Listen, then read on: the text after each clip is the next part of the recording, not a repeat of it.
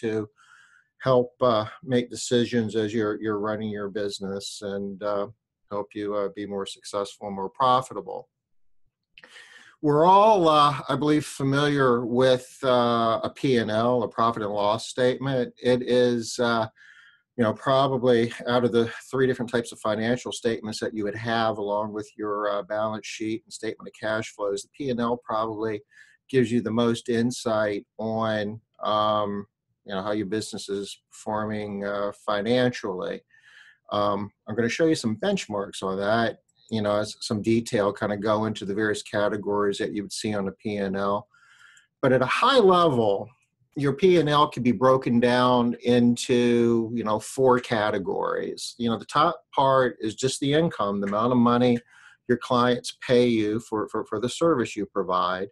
And as a percent, these percentages here are the percent to income. So if that had a percentage, it would be, 100% of your income is income. But out of your income, your money basically goes into three different buckets. The first bucket would be cost of goods sold. That would be the variable cost associated with running your business.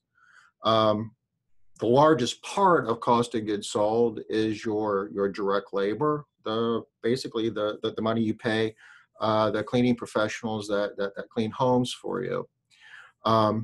It's variable in the sense that for every extra home you clean, those expenses that fall under cost of goods sold would go up a little bit. For every home you clean, you have to pay your cleaning techs to clean it. Hence, your cost of goods sold would be going up. That number as a percent to income for a house cleaning business can vary a fair amount. And I'm going to explain some reasons why and how that works a little bit later in the presentation.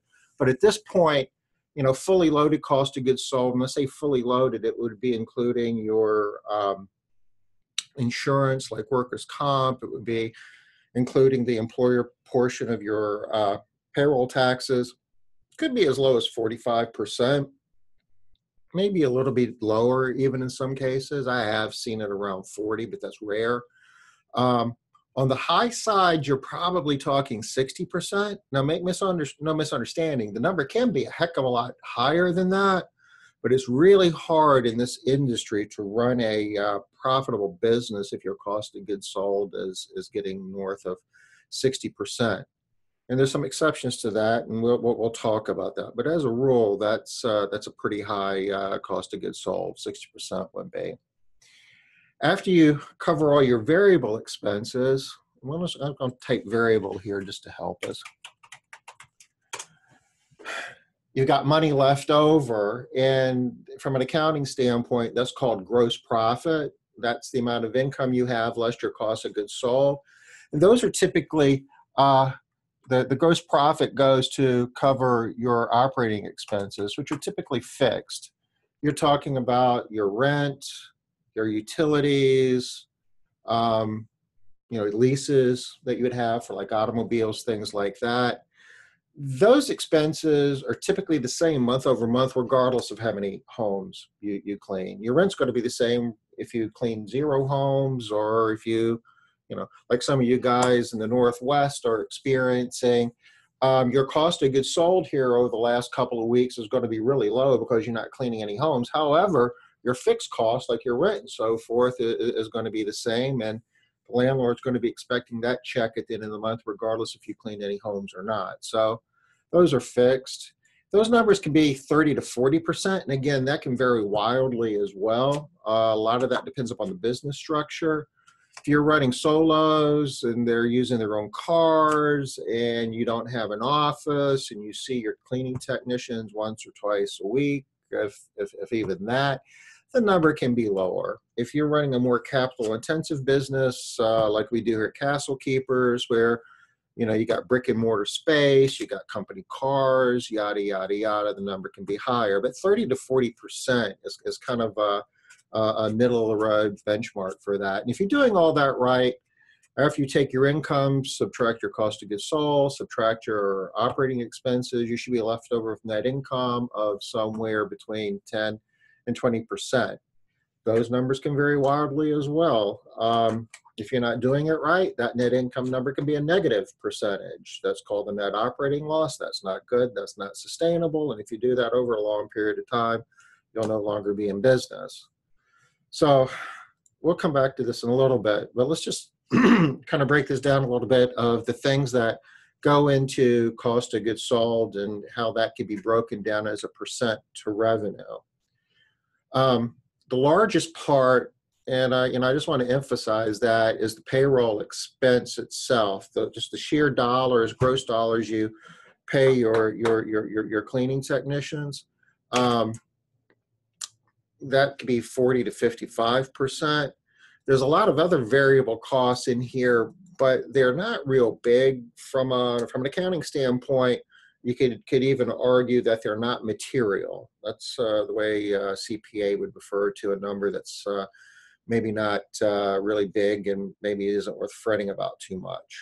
A lot of the way that we teach this within Foundations and the courses we teach, as well as how we run our own business, we spend a lot more time looking at a metric called payroll as a percent to revenue, which is basically just taking the payroll number and dividing it by the income, as opposed to fretting over aggregating all these other smaller expenses, just because it's really easy on a week-over-week basis, if you do a weekly payroll, to take this Friday's payroll and divide it by last week's revenue to get a percentage. And that's one of the KPIs that we track week over week. And, if you do really, really well, you can keep it in the low 40s, and if it gets up about 50, 55 for us, we start to fret a little bit. Can tell you though, it can get higher. We've got some smaller operations in some parts of the country, and when we are growing and we have to add labor, you add a couple extra people to a branch that's only running a few teams, it can really take your payroll expense and shoot it up as it compares to income.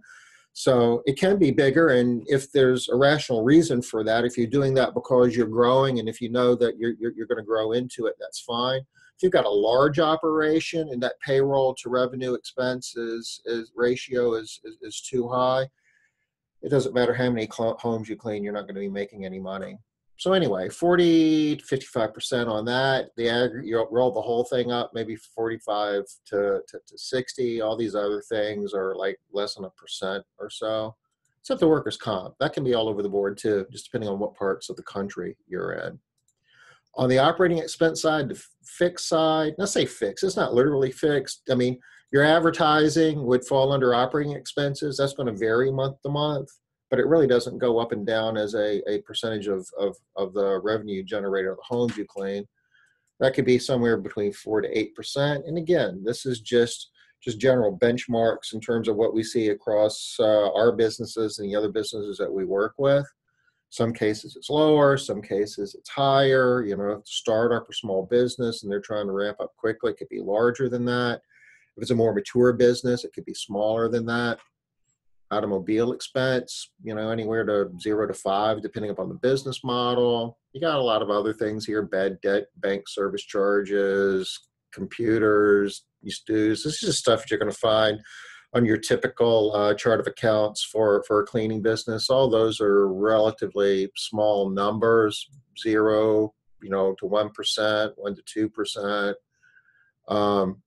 Get down here a little bit in terms of your overhead. This is kind of where it gets interesting. This is your indirect labor. These are people that you have on your payroll that aren't cleaning homes. They aren't generating revenue. This is the person that's answering your phone, doing your sales, doing your scheduling, doing your bookkeeping, handling your HR. You might be doing all those things yourself. You might have one or more people in your office doing it, just depending on the size of your business. As a percent to revenue for a business that is, fairly mature, say $1 million and up, that number could be as low as 9%. I guess based on our observations, if you get it below 9%, you're doing something really, really rare. And, especially if you're performing at a high level and growing. If that number gets below, above 15% for a mature business, and again, if it's a startup or small business, it might be a lot bigger than that because you hire your first office person, you don't have much revenue. It's a big number, but it's a big number relative to a small amount of revenue, so it's still not a ton of dollars. But for a mature business, if it gets above 15%, that can compromise your ability to be profitable as well. It's hard to oftentimes manage that number if it gets to be above 15 for a mature business. Recruiting expenses less than 1%. That's a number that might be worth looking at in today's world, in today's market. I've seen some situations, we've got some situations where we're having to throw a lot more energy and resources and money at recruiting and what we have had to do over the long run just because of the labor market. So, that's contextually something you need to think about as well. Rent and utilities for a mature business, maybe 2-3%, adding all the way up to 30-40% net income, 10 to 20. So what are some of the things that you can do with these numbers? This cost of goods sold number is really an important number to use. And again, a good proxy for that, an estimate for that, is just your payroll divided by revenue. If you know what that number is, and I'm going to just say hypothetically, let's pretend my payroll divided by revenue is 45%. And we said that our cost of goods sold is variable, but our operating is fairly fixed. So let's pretend that our operating expense is a fixed number, and let's pretend it's $10,000 a month.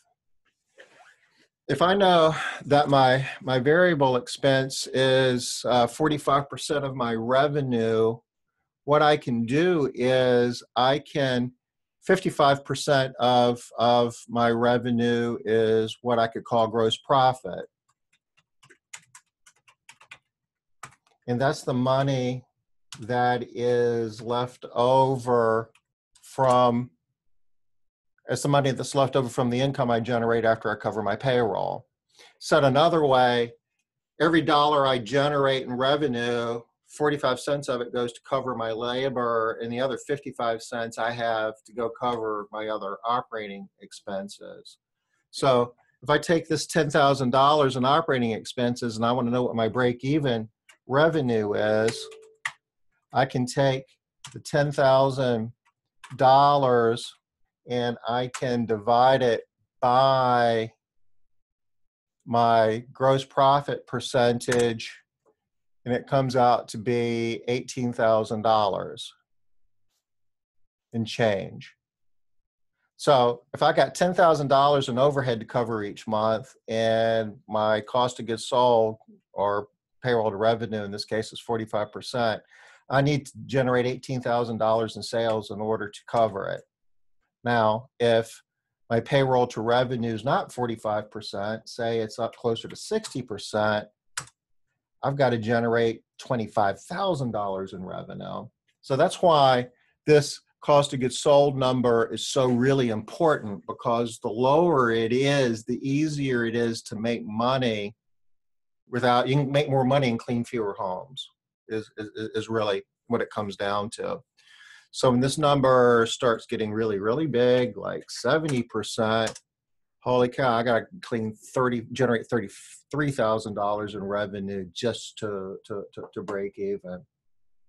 And the other magic thing about this, I'll put it back to 45% payroll, 55% gross profit.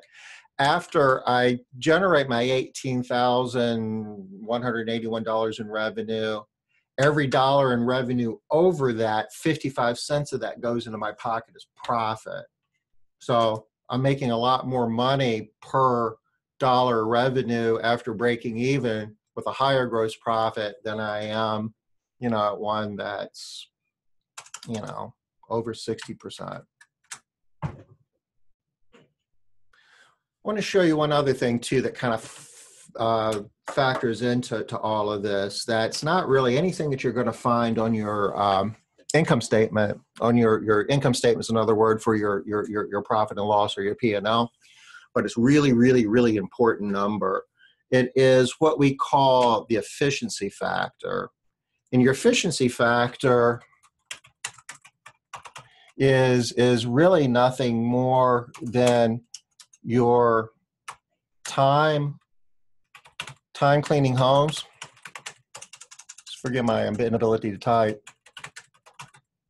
Divided by time on the clock.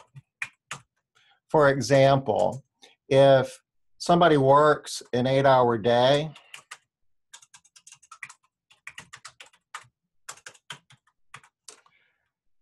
and say they cleaned 3 homes, and each home it took them 2 hours to clean it.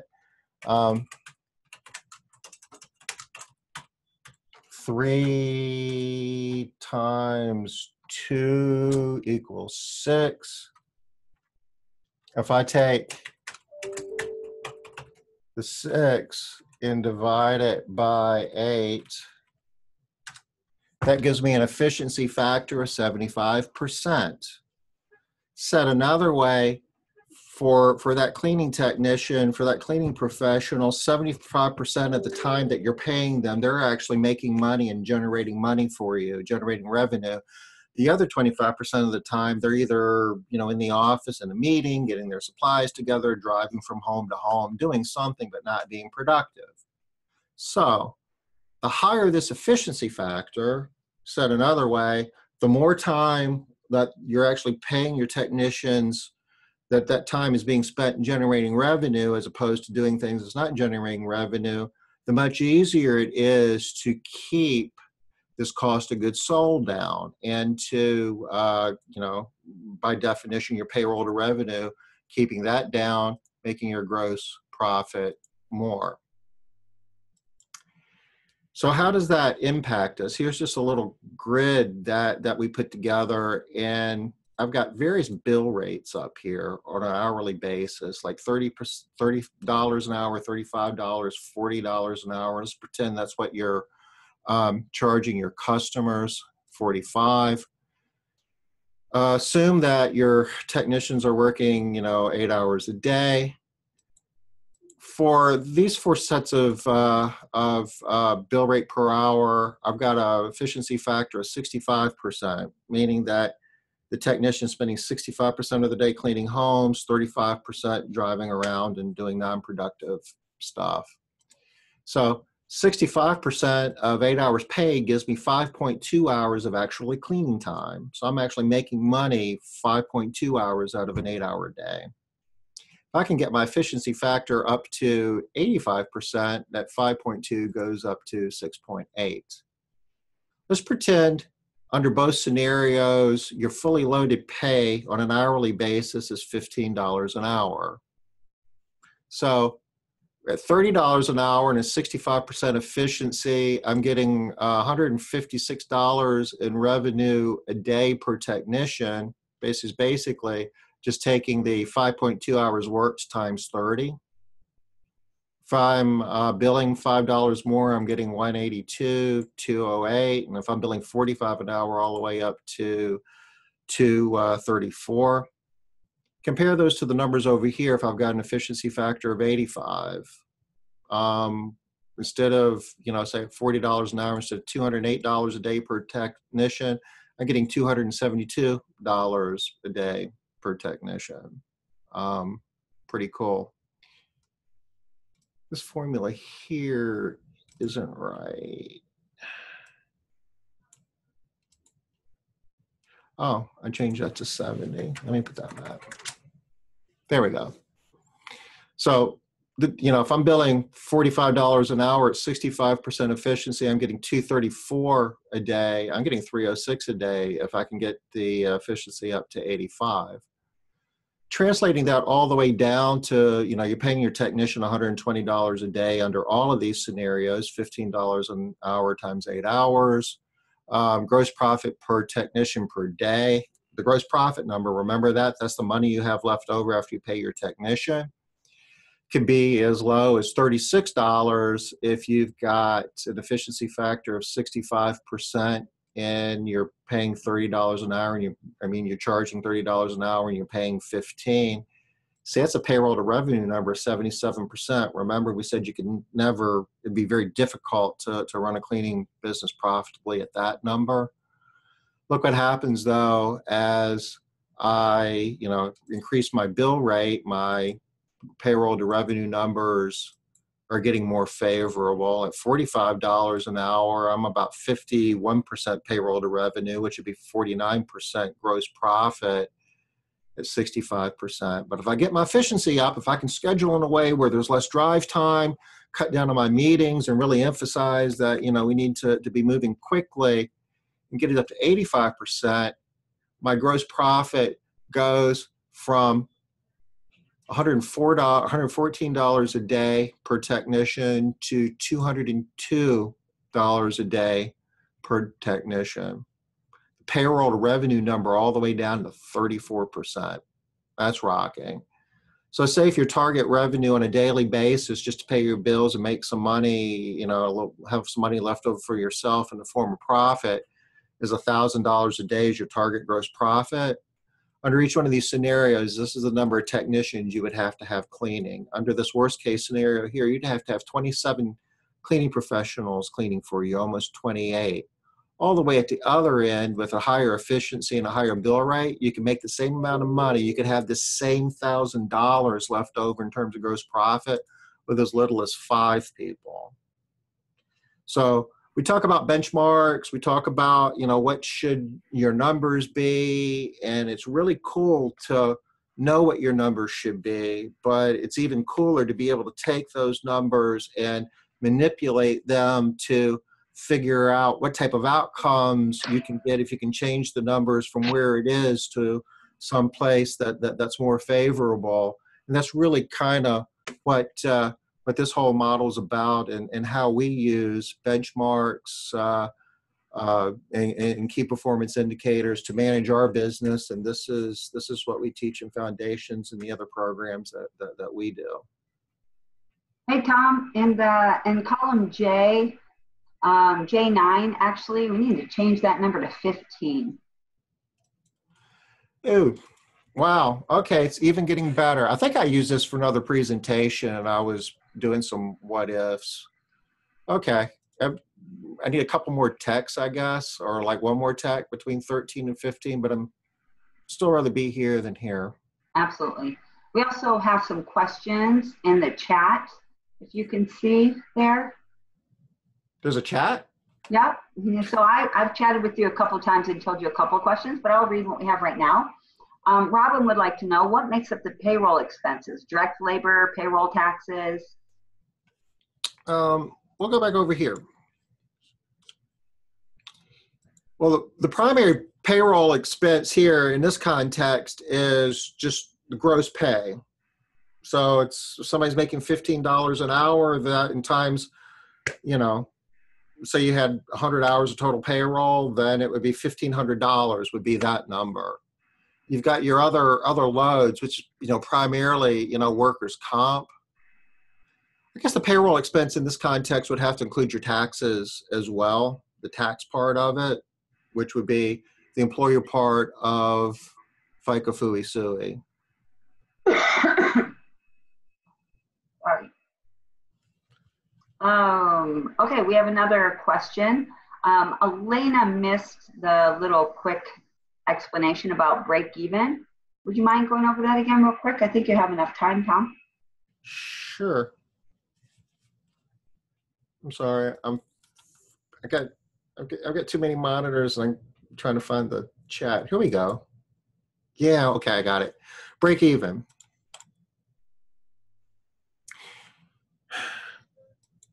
The way this works is, did I change my formula?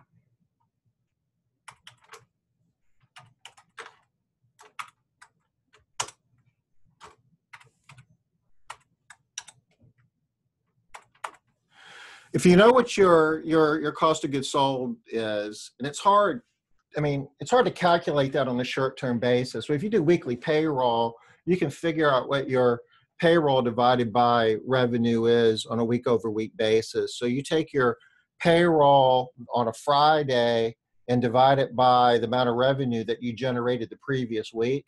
You got this thing called the matching principle. So you want to make sure you're matching the payroll up with the revenue that was generated. So if I'm paying people on this Friday, I made that money the week before. So you do that calculation, you get a payroll to revenue number. You take 1 minus that, that's your gross profit. So in this example, if payroll to revenue is 55%, then my gross profit is 45%. So every dollar I generate, 55 cents goes to pay my people, 45% I have as gross profit. Now, I got to take that 45 cents out of each dollar, and I got to cover all my other operating expenses. The example that I had here was, let's pretend our operating expenses for a month is $10,000. In order to calculate my break-even revenue, I basically take the $10,000 or whatever my fixed expense is in this case, and I divide it by my gross profit percentage. Since, I got 45 cents out of every dollar, if I need to come up with $10,000 in cash to pay my rent and other insurance and leases and so forth, I got to generate $22,222 in order to break even. If I can get this number down, say to 45%, flipping it so 55% is my gross profit, I only have to generate $18,000. If I can get it down to 40%, which is really pretty good, it can be as low as $16,000. What happens to a lot of people, though, they let their payroll get out of control by either having too many technicians or more often just not scheduling efficiently and not really emphasizing and measuring the efficiency factor and helping people that are they're working in your business and leadership roles, and just everybody, that's cleaning homes, appreciate how important it is to be as productive and as efficient as we can be. And if our efficiency factor gets to be too low, then this number will get high and say your payroll to revenue might get to be 70%. And if it is, holy cow, I got to do 33,000 in order to just generate 10,000 to cover my expenses. So that's kind of how you can take your payroll to revenue, and if you know what your fixed costs are, generate your break-even point. And then you really want to manage your payroll to revenue to get that as low as you can, to make that break-even number as low as it can be, because as soon as you hit the break-even number, every dollar after that for that month, the gross profit percentage is money going in your pocket. Tom, we have another question. Thanks for that. It's a good explanation. TJ would like to know, what is a good percentage range for efficiency? Or rather, at what percentage would give you pause for concern? That's a great question.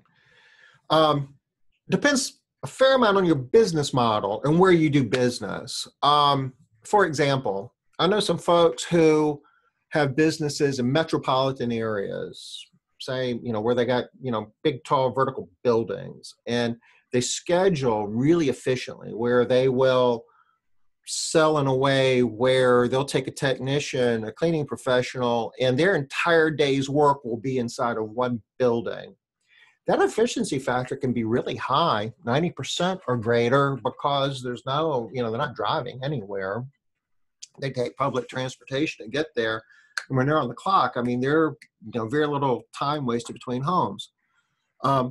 In other markets where, say, it's more suburban, more rural, and depending upon the population in your service area, you might have more windshield time, and the number could be 60% or in the 60s. And especially, if you've got a large service area and a relatively small base of clients.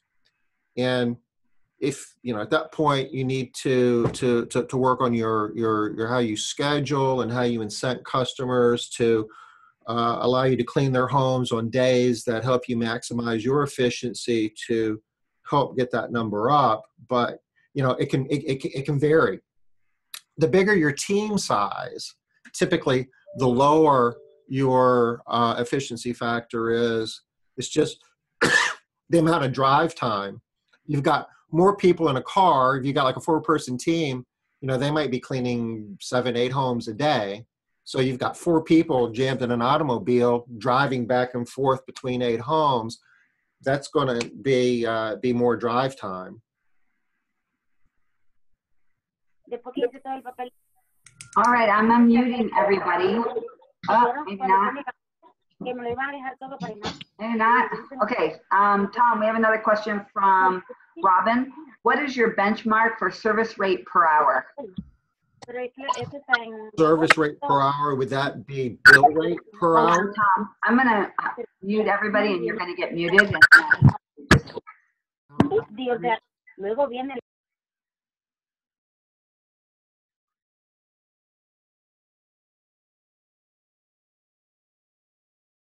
I guess a function of your market, what the market will bear, and where you position your service, in the marketplace. Are you trying to compete on price? Do you, offer a service that has a broader scope of work, and can you demand, a higher bill rate per hour? That's all over the board. It's going to be $60, $70 an hour in some larger metropolitan areas, but in some rural areas with, a minimum wage at $7.25 an hour, you can make it work in the low 30s.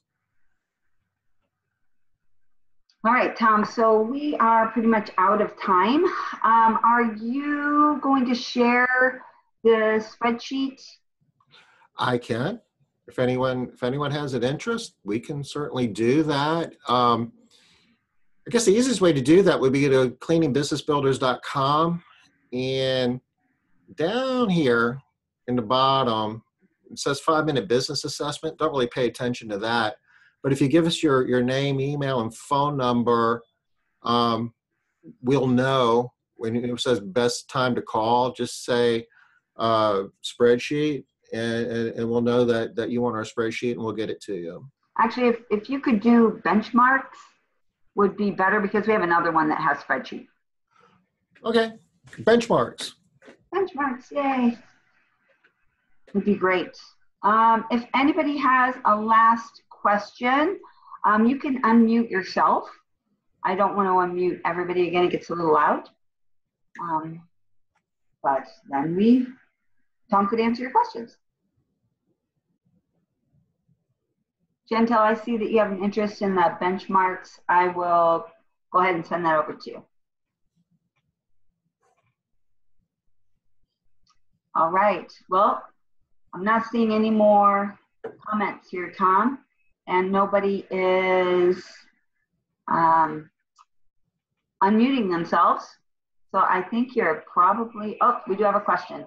Stacy wants to know where owners' salaries go. That's a good question too.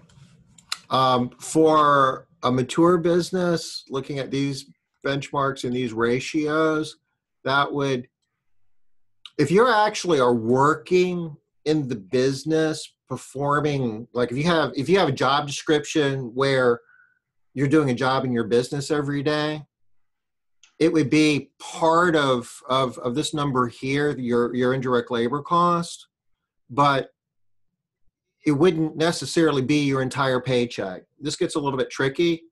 A lot of times people will, as the owner, they might be paying themselves more than what they would pay somebody off the street to perform that same job. But and that's okay if you want, but that would make these numbers look a little bit bigger, but it's really, taking money out of one pocket and putting it in the other. So that's not a terribly big deal, except maybe you're paying more payroll tax than you need to. The way to really do it to get the cleanest number would be to factor in how much of the pay that you're giving yourself in terms of salary. What would the market rate be for hiring somebody to do what you're doing? And I would put that there. And I would be thinking the rest of it is down here in the net income. And really from your CPA would probably tell you that if you're giving yourself a paycheck, you want to pay yourself market rate, but not a penny more, and take the rest of it as profit from the company, net income. because the profit does not have the Social Security and other payroll taxes associated with it. You'll be saving yourself about 7.5% by doing it that way on the income that you're taking as profit as opposed to salary. All right. That looks like our last question there, Tom. Thanks so much. Well, thank you. I appreciate everybody joining us. I hope it was useful. And if you have any questions, I think that you know how to find us. I mean, you can go to Cleaning Business Builders, and it's got our contact information and all that stuff there. We're not hard to get a hold of. Nope, we're not. All right. A lot of people saying thank you, Tom, and that it was great and very helpful, etc. So Super. thanks Well, again. I appreciate that. And again, if you have any questions, let me know. And if you like the spreadsheet, let us know, and we'll get it to you. Great. Talk to everybody later. Okay. Bye-bye. Bye-bye.